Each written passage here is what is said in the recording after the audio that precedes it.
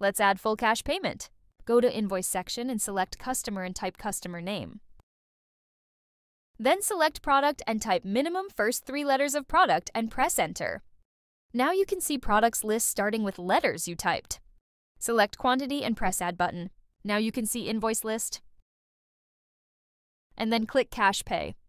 Enter amount that you received from customer.